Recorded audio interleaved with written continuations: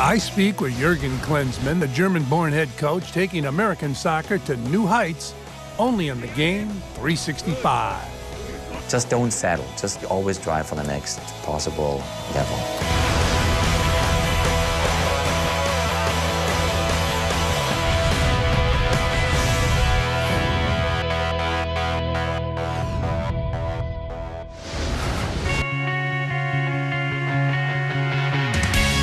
In the United States, many cannot imagine any spectacle bigger than a Super Bowl. But if you move past U.S. borders, a tournament with true international implications demands the world's attention every 4 years. Playing in the World Cup, what is that like? You know, it's something that you're waiting 4 years for, and you want to measure yourself with the best in the world. And soccer, that is the fascinating part. It's the global sport. You know, the best in the world are in South America and in Europe, in our sport. And so you want to show them that how good you are. Playing a World Cup like this one now in Brazil, at the location of the 5-time world champions, so the biggest team, you know, in the world anyway, is something that will never come back to you again. So all we tell our players is, you know, take this moment, take it all in, you know, it's not coming back in your lifetime anymore. Stay on him. Good, good. Jurgen Klinsmann, the head coach of the United States men's national soccer team, knows of what he speaks. Although he now lives in California with his American wife, Klinsmann was born in Germany, and he both played for and managed their storied men's national soccer team. Our picture in Europe definitely, you know, 20, 30 years ago was that it's a sport that is growing, a sport that is behind the other big ones, is fighting for recognition. Definitely a sport that hasn't made it yet. That's how we always looked at it from a European perspective. Now? Now I think a lot has changed in the United States with soccer. You have a professional league that is almost 20 years old, very stable, very getting better quality-wise every year. Having big owners, build soccer-specific stadiums all over the country. You see a game growing at a very fast pace that still hasn't found its own identity yet. What do your friends and family think of you coaching the United States?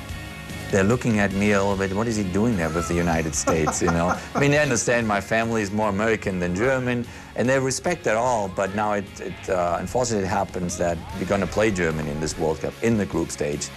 And so there are a lot of people in Germany kind of now wondering, what is he doing now with this American team? Is he giving us trouble? Is he? But that's the beauty of sports, you know? You want to measure yourself in special moments, and there's definitely a big special moment coming up.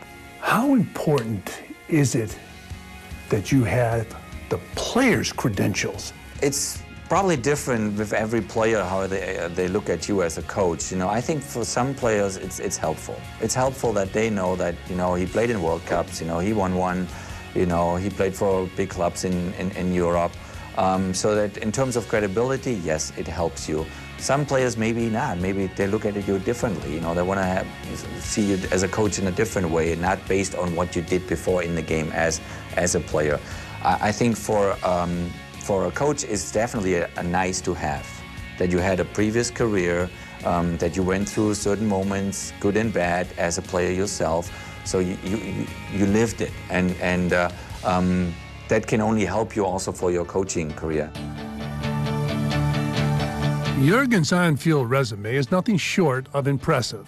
A professional at age 16, teams on which he played won 2 UEFA Cups, 1 European Championship, and 1 World Cup.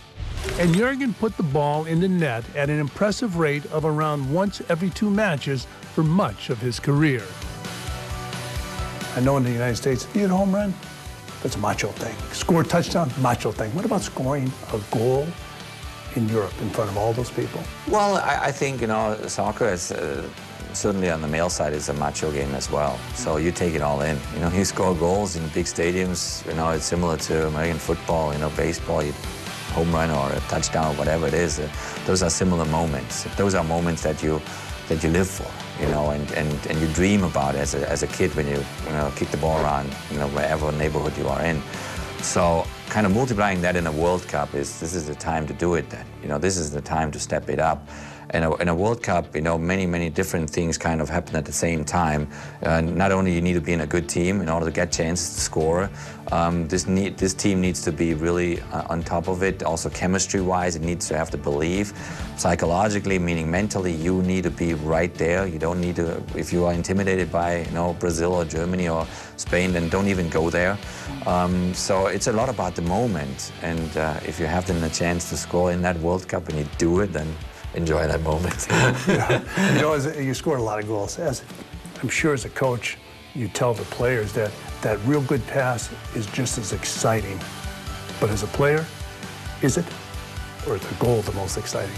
I think the goal is always the most exciting moment, but also the recognition for whoever played that ball through, because otherwise you wouldn't have scored. So I think that builds then the team chemistry. That there's a chemistry of appreciation. Everybody knows how important the other one is. This is what you want to see. Then you want to see a team that is there for each other.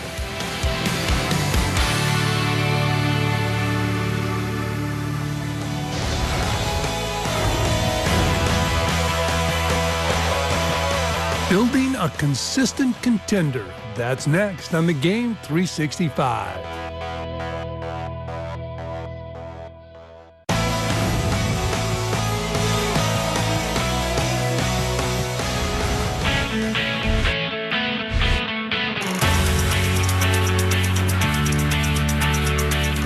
In a coaching and playing career that touched down in 4 different countries prior to being appointed the head coach of the United States soccer team, Jurgen Klinsmann has faced a wide variety of challenges, but none quite like this.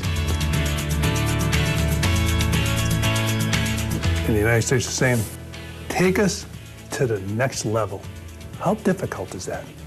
I don't know how difficult it is. It is definitely a challenge, but it's a wonderful challenge because it's something that you can still build. It's not built yet, so the house is not built yet. You can still work a lot on the foundation of the sport, and you can help it to get to another level in all sorts of areas. If it's coaches' education, if it's player development, if it's working with a professional league, if it's working individually with the players. Obviously the national team, the senior national team itself is like the all-star team. It is the locomotive of the game, so you need to have a very successful national team program that goes to a World Cup and does well, hopefully in a World Cup, in order to inspire the next generation of young players. So the fascinating part for me is that there's still a lot to be done. There's still a lot to change. There's a lot of areas where you have the feeling you can improve. Meanwhile, you work, in Germany or in Brazil or in Spain, these powerhouses of soccer around the world. Pretty much 95% of the thing is already there. So you work always on the last 5%. Here, I think my percentage of work is a little bit bigger. You played handball as a kid, as a little guy. And once you saw this soccer ball, you fell in love with it. How do you get the next generation to feel the same way in the United States?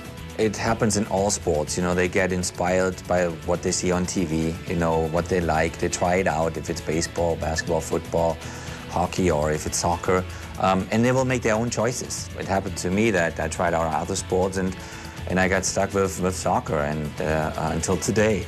And so the decision at the end of the day will be made by the kid. And I hope that, a lot more kids coming through the ranks in the United States loving that sport. There may be a better pool of talent to pull from in the future, but for now, Jurgen can only work with what he has. And though Klinsmann's players are subject to FIFA eligibility rules, his fellow coaches don't have those same restrictions. You made a lot of changes. For example, coaches you brought in. Tell us about that. Well, a coaching staff or an environment of a soccer team always reflects, obviously, the team itself, and that means now in American terms, you have players from Europe, you have players from South America, from Mexico, from the US, obviously, and you melt that. So you're a melting pot. I think soccer, more than any other sport in the world, because it's a global sport, reflects to what's going on in the world. So our coaching staff, I have an assistant coach is Austrian, assistant coach is Mexican, I have a fitness coach is Japanese, and we're very, very diverse, but we reflect our team, because our team is diverse, and our kind of source of information is global. You know, I need to know what's going on in Spain. I travel down to Brazil or Argentina to understand their coaching methods and stuff. So it's not domestically driven. Yes, do I want to know what's going on in the US? Yes, I want to, but I always have to look outside the country, and this is how, you know, the people that you're working with, they reflect that as well. You mentioned taking from this coach and this coach. You also studied coaches and managers here in the United States. Did you take anything from Phil Jackson, people like that? Well, I think there are so many huge personalities in the American sports landscape that you can learn a tremendous amount. I mean, you mentioned just one name, Phil Jackson. I just had a chance to see just a few hours of his work at the Lakers, or Mike D'Antoni, or, you know, Pete Carroll, or I went to Coach K's, you know, seminar, business seminar to Duke, and there's so much knowledge in sports here in the United States. It's crazy. You know, it's, for us Europeans, it's unheard of what happens in your university system. You know, how big sports is in the universities. It's not our way. For me, then, understanding all that dynamic here in the United States, that you go through your educational system, you go through your school, into a college, and then to in the pro game, was very, very new. It took me years to understand that, but the knowledge that you have, you know, in all the different sports that you have in the United States is just unbelievable. And if you get a chance maybe to spend a couple of hours with those personalities, then I take it all in.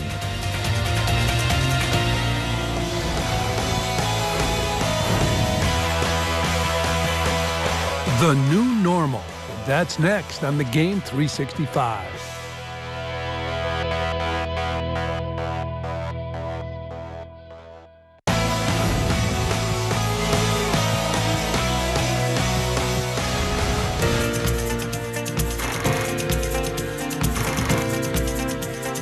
Jurgen Klinsmann managed the German national team to a celebrated third-place finish in the 2006 World Cup.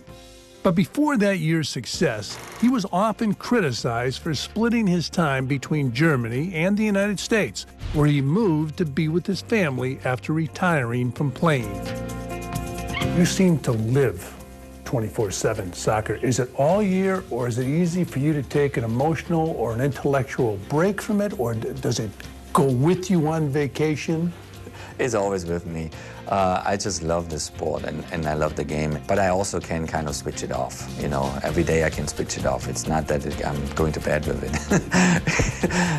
But when you grow through that system, and the soccer system in a certain way is all year long. It's when I played, I don't know, 18, 19 years as a professional, and the season is 11 and a half months long. So it's just part of your life. You know, you can't deny it. And when you go on vacation and maybe on a beach and you see a soccer ball you want to play, but you're on vacation, right? You should actually lie on the pool and have a good time. No, I'd rather go and kick the ball around on the beach. It seems like the sports now in the United States have gone there where, I hate to say this, when I played, we took it seriously, but today the coaches are younger. They got more energy. 24/7, what's it mean to you? Well, it means to me that you dedicate yourself to your profession, to what you're doing, you know, and it's a job, you know, being a professional athlete, being a professional soccer player now in our case, is a sport that requires, you know, to be on top of yourself, not only on the field, when you train, when you play, but especially off the field. You know, I think when we played decades ago, it was much easier. We could focus on the stuff that happens really on the field. Then you left the training field and you went wherever you wanted to go for lunch or dinner, and you did whatever you wanted to do in the evening, or you know, people didn't take notice of that. Now, the athlete today, you know, after wherever he goes for lunch or dinner, or if he goes in a bar at night or whatever, has a couple of beers more, it's all noticed. You know, it's right away on social media. It's exploding wherever. You know, there are commercial partners take notice of it and say, you can't do that because our image is involved in it. It's much more difficult for the athletes nowadays than it was 20, 30 years ago.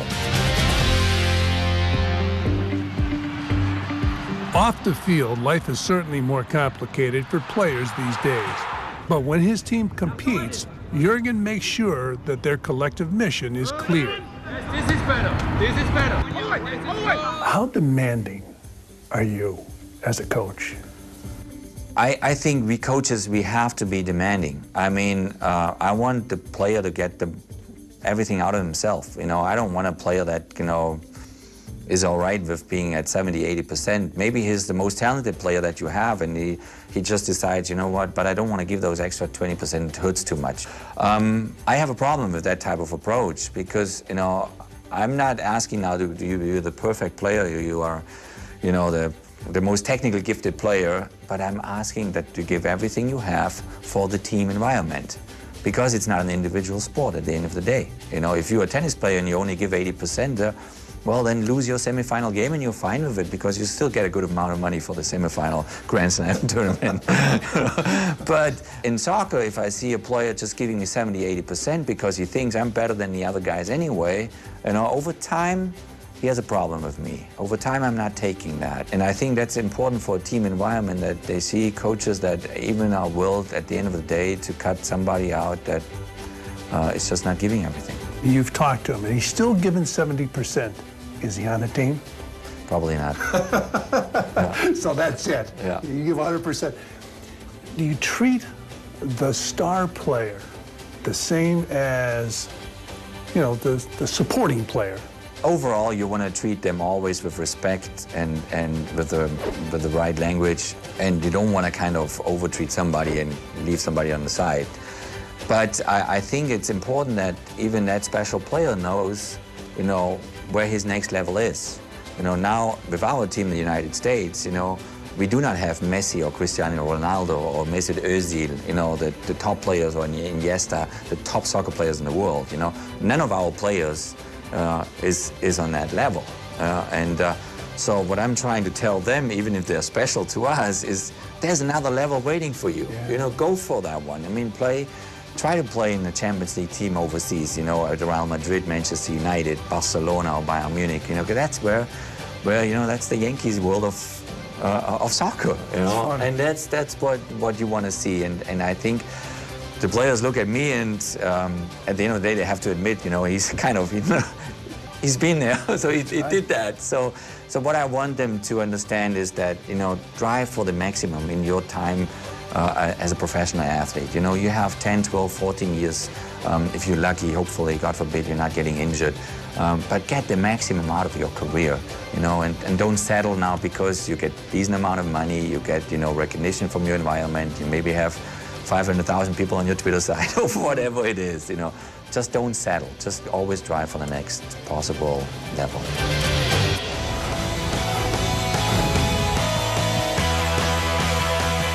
Breaking through. That's next on the Game 365.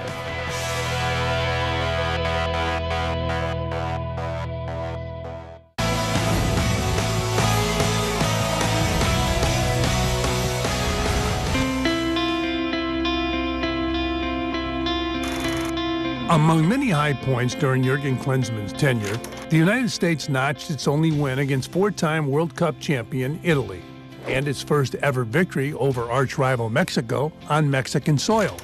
The squad also set new highs for winning percentage in both 2012 and 2013.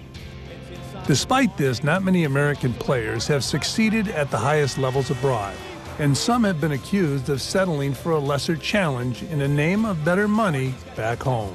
Put Dempsey a chance to tie it up. He's done it.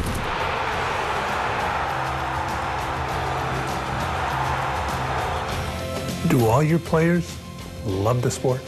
I think so, yeah. I think deep inside, definitely. I mean, later on, once you become a professional, as you were yourself, you know, there are many other things to it. There's a lot of money around the game, you know, there's a lot of prestige, there's a lot of commercial interest. So other things will drive it as well, you know, but deep inside, you gotta love it, because when you measure yourself with the best athletes and the best players in the world, you gotta have a lot of inner drive, you know, otherwise, you know, they tell you after 10 minutes you're not good enough. So if you wanna stay up on top, at the end of the day, you gotta love it. And once you're on the field, I don't think that you think about money anymore. You don't think about your Twitter, Facebook account anymore. I think that you really think about, how can I win this game? How can I get the most out of it? It's so complex today. Can a coach come over, or a coach be here any place in soccer and have a simple approach? Because it sounds extremely complex, especially more than one language. I think so, absolutely, because if he has a team that adjusts to him then, to that specific type of coach, and is okay with it, then absolutely it can work. You know, because what you don't want to do is, you know, you don't want to adjust too much to the players' wishes or demands or what they expect from you. At the end of the day, it's a players-driven sport, so they need to have, you know, the gut, and they need to have the inner drive to get the maximum out of themselves as well. So, you know, I rather prefer the way that the player says, you know what, no matter who my coach is, you know, I'm gonna get the best out of myself anyway, you know, and I was very lucky at about 18 to 20 coaches through my professional career, and from every one of them, I learned something. Was there the perfect one? No, you know, and there were big names. I mean, I have big coaches, but there's no perfect coach, and so there's no perfect player. So you want to rather have the player adjust, you know, a bit to the coach than the other way around. Stay with Sean, stay with Sean. Yes, Kyle. Yes, Kyle. Come on, Mix. Stay on him. The United States men's national team hopes its future will be paved with gold. Shot! Goal, Michael Bradley! And perhaps fittingly for a nation built by immigrants, German transplant Jurgen Klinsmann is in a position to make that happen. For the kids out there, you mentioned some of the big names, superstars in soccer, and you said it's another level. How does the kid who's watching this, who loves soccer, get to that level as a star? Well, I think the beauty on soccer, and I think in most other sports as well, the more you play it, the better you get. So you decided, you know, if you want to bang the ball around 3-4 hours a day, you will get a damn good soccer player, similar like a baseball kid or a hockey kid. And then obviously it depends a lot on your environment, where you grow up, you know, how you get brought through the system. But I think there in the future time will be big names coming from the United States in the world of soccer.